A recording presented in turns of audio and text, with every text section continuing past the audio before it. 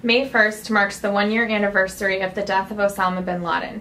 CNAS has asked several of its experts to look back and reflect on what has changed in U.S. policy over the last year and the implications for the future. Dave Barno, Senior Advisor and Senior Fellow, joins us now. Was the death of Osama bin Laden a game changer for the war on terror? Well, I think it was. I mean, bin Laden it was the driving force behind al-Qaeda. He was the inspiration and the mastermind of the 9/11 attacks. And I think his death has sent a significant blow against the al-Qaeda organization all around the world. It hasn't ended the threat from al-Qaeda, but it certainly dealt it a very severe setback. Can you describe some of the consequences of his death?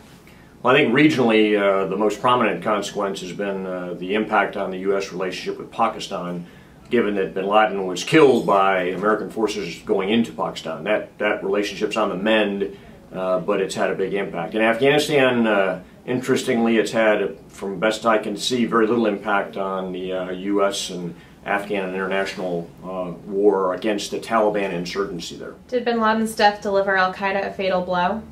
I think al-Qaeda has changed dramatically in the last several years from an organization that was regionally based primarily in South and Central Asia to one that now has global franchises. It's become an industry in a sense that has grown up independently, inspired by bin Laden certainly, but with now franchise organizations in the Horn of Africa, in Sub-Saharan Africa, in other parts of the world. So it is still a very dangerous organization, one that is adapted to the threat we've placed it under in the last 10 years.